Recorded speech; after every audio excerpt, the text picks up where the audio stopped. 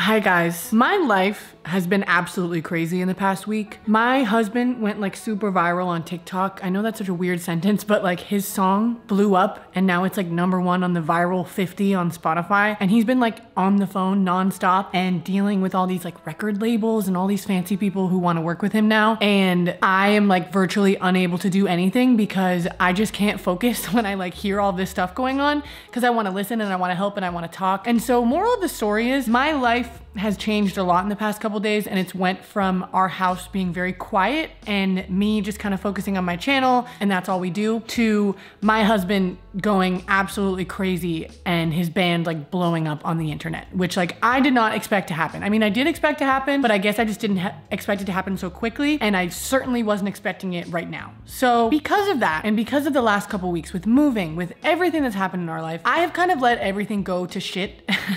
I haven't done my nails in weeks. My house is not fully cleaned or unpacked from when we moved. It's such a mess. My laundry is piling up. Like I don't have any clean clothes and I just haven't been taking care of myself, and neither has Emin. Like we have just completely thrown everything out the window because I don't know about you guys, but when I get into a stressful situation or if my mental health just isn't in good shape, everything else in my life just goes to shit. And I almost like go into survival mode when I get stressed. And if I have to focus on something, then I can't focus on anything else. Like I have to get my videos done. I have to help Emin. I have to, you know, move. I have to make sure my old house is ready for us to move out of and we can walk through with the landlord and get our security deposit back. Like I have to make friends. I'm in a new city and I don't have any people to hang out with, so I need to hang out with people. I need to make time for that. Because of that, I just haven't been able to take care of the things that I really need to take care of. Now, I'm not here to complain about it. I make a lot of sad videos and sometimes I can be negative, but today is not that kind of video. Like I just want to clean my house.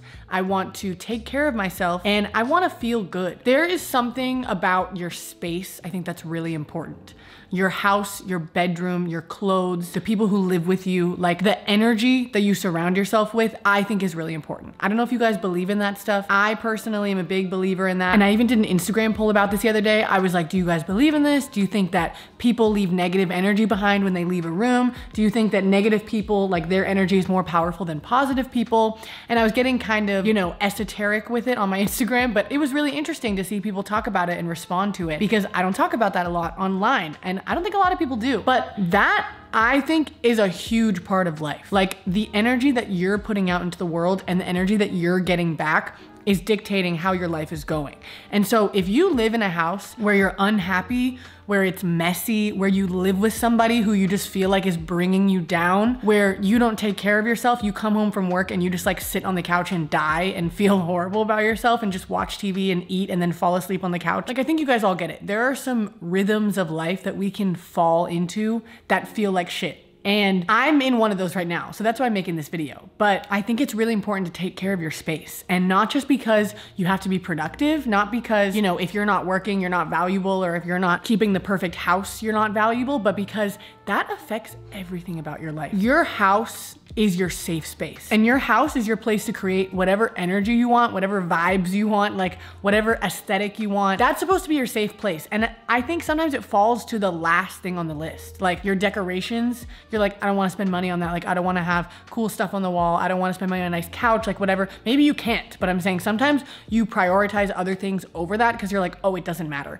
But it totally matters. Like even if it's not expensive stuff, like having plants, which you can get for super cheap, like on Facebook Marketplace. You can buy cuttings from people and you can grow them into plants. Like having plants deeply changes your environment, and bringing like oxygen into your house from plants and also just like the way it looks, I think it changes everything. And then having the right light in your house, like having freaking lamps everywhere and lights that are dimmable so that you can like calm down at nighttime. Having stuff that you enjoy. So like if you have a raggedy old comforter that has a ton of holes in it and is disgusting, like if you're able to get rid of it and get something on Facebook Marketplace or on Amazon that's cheap, affordable, or expensive, whatever it is that you can do, if you can get something new that just feels good, it doesn't have to be nice and it doesn't have to be pretty necessarily. It just has to feel good for you. I don't even like what I have right now. I don't even like my decorations right now. They feel very stale. They feel very boring and cold. And yeah, they're colorful and it can be cute or whatever. But like I went to my friend's house last night and she just had the most warm and cozy vibe in her house.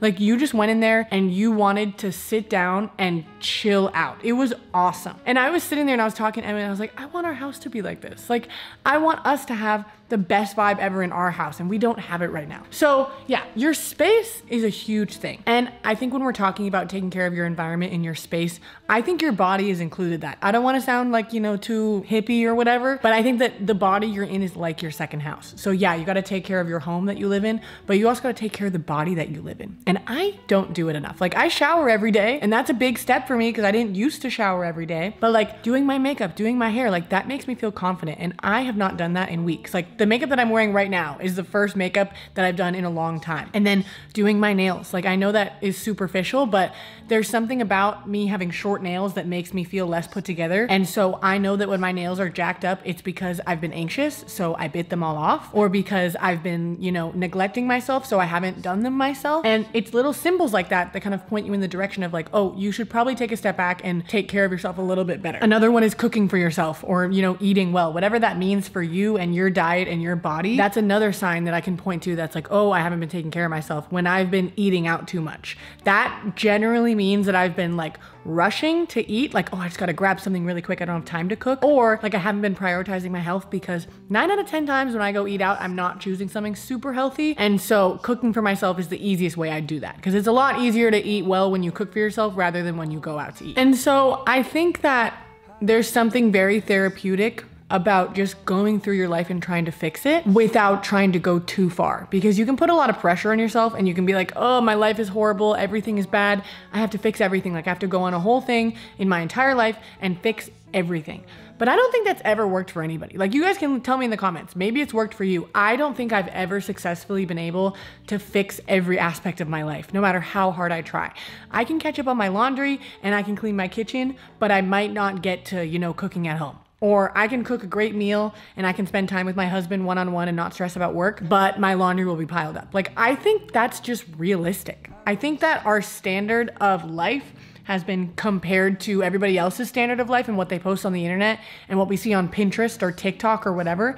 And so it's like, oh, I don't have a perfectly clean house and all these other things in check, then like that's not enough, and I didn't do enough, and I didn't fix my life enough. But I think it's a hell of a lot better to just try to do as much as you can and then just congratulate yourself on that and acknowledge that every single day there's always going to be something new. And I think that's why you can't fix everything all at once, because every day something comes up where it's like, oh, I forgot to do that, I gotta do that. Like, that's just life. And I think there's this idea and there's this concept that one day we will all be good. And like, if you just catch up on your laundry and you're cooking and all this stuff that you want to prioritize, then you'll be good, but it's never going to end. And that's okay. It doesn't have to be some never ending void of like, oh my God, I have to do this every single day. It's like, no, you don't have to have perfection every single day, because it's not going to happen. I don't think it's possible to fix every aspect of your life and keep it that way. I think that the goal in life, especially as people get more and more involved in the internet, is becoming perfection, looking good and having your life perfect and having everything in order. And everybody just feels like shit all the time when their life isn't in order. And I will look online at a girl's house and I'm like, oh my God, it's so clean. Like I see a TikTok video of somebody doing their laundry and I'm like, oh, I haven't done my laundry. But